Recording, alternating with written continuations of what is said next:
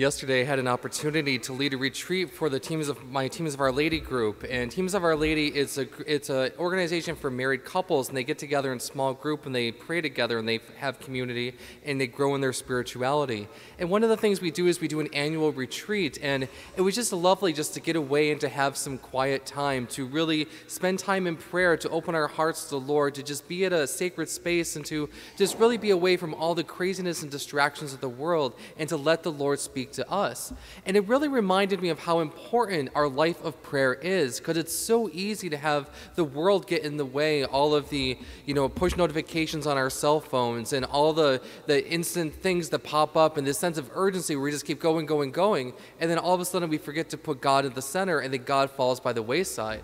And we see this is what happened in today's gospel passage too, where Jesus is gathered with his disciples and he says to them, "Come away by yourselves to a deserted place and rest for a while."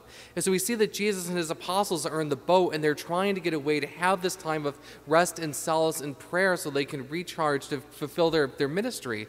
But we see how there is such a great need among the people that they actually race them to the other side so they meet them there, so that they're not able to have that time of prayer, but instead they're called into ministry. And oftentimes we can see this, I've seen this happen in my own life as a priest, where I think all of us would love to spend hours upon hours in prayer and to grow in that relationship with our Lord, but there's always these great needs that happen where, there's masses to be said, there might be funeral mass, we get called to the hospital, we might have to go over to the school or to the family faith formation or to youth ministry to help with something or assist with something, take care of something. There might be somebody who is experiencing a loss and we need to minister to them. And all of these are great and beautiful and wonderful things, but without that time in prayer, we don't have that energy or that compassion to be able to really carry out our ministry, because that is where that's where we need to have Christ at the center. But of course, this is where prayer too, as we're reminded in today's responsorial psalm, that amidst all of the trials and tribulations of life, amidst all the distractions and difficulty, it's through prayer that we get to have this encounter with our Lord, who leads us as the Good Shepherd.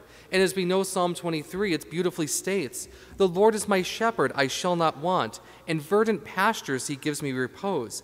Beside restful waters he leads me, he refreshes my soul." Because we see that through all of this that goes on in life, if we spend that time in prayer to rest by those verdant pastures and the green waters that the Lord leads us to, that's what's going to give us that respite to be able to go out and live a flourishing life.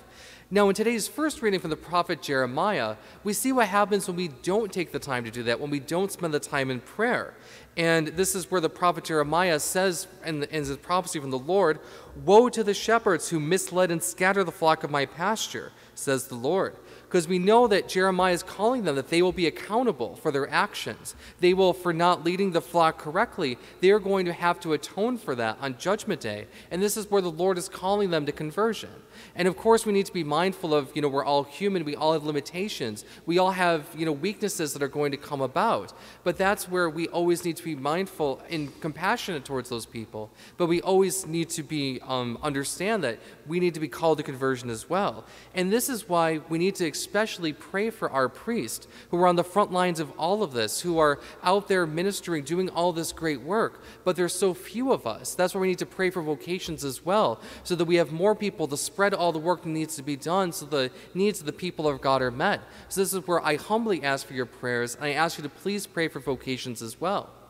But I think for a lot of us, when we read today's first reading from the prophet Jeremiah, it's easy for us in our minds to think of, oh, well, it's those bishops, or it's those bad priests, or it's that diocese. But we oftentimes like to put the onus on other people but we forget that at our baptism, we were baptized priest, prophet, and king. Now, for the ministerial priesthood and the priesthood of the baptized are different, but we still are accountable for our role in carrying out our mission as priest, prophet, and king. So whenever we pray for somebody or intercede for somebody or help them grow in holiness, that's carrying out the priesthood of the baptized. Whenever we evangelize, when we call others to conversion, when we help others to grow in their faith, that's our shepherding role.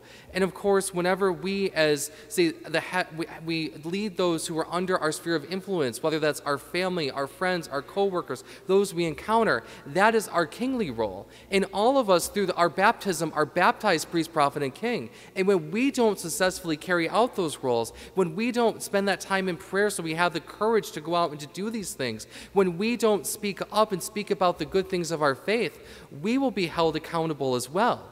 And this is where we always need to spend that time in prayer so we have the courage and the mindset to go out and do these things. This is why we need to pray for vocations. We need to speak positively about our church. We need to go out and tell all the great things and to share the gospel message and the story of our Lord and Savior, Jesus Christ. We are each called to build up the body of Christ, and woe to us if we don't do that. But today's first reading, we can see all this bleakness that's going on, but we also see in here that there is a glimmer of hope. So the Lord, through the prophet Jeremiah, says that the Lord will gather a remnant of my flock. So there's always going to be the faithful who are there who can build up the church. And of course, then he goes on to say that there will be a shoot of the stump of the shoot of David, which of course is the Messiah. So at this time, they did not have the Messiah. They were like sheep without a shepherd who longed for that Messiah. But we have the Messiah. We have the Christ. We know that Jesus died and rose again to open the gates of eternal life for us. So this is what gives us hope, because we have that life in Christ. We know that there will always be faithful who are there to build up the church. And this is where we need to be part of that. We always need to have hope, even in the midst of all the difficulties and the toil. We always need to have hope in that. And of course, in today's gospel passage, Jesus uses this phrase, this image, where he says that the people who were gathered around him, they were in need, they were like sheep without a shepherd. And this is where the people of Israel have always needed that spiritual guidance. They always need to be led towards in the right direction and towards closer to the Lord. And this is where we always need to take up our role of bringing people closer to God, of ministering to others, of helping to minister in Christ's name, of going out evangelizing, praying for others, leading others in holiness.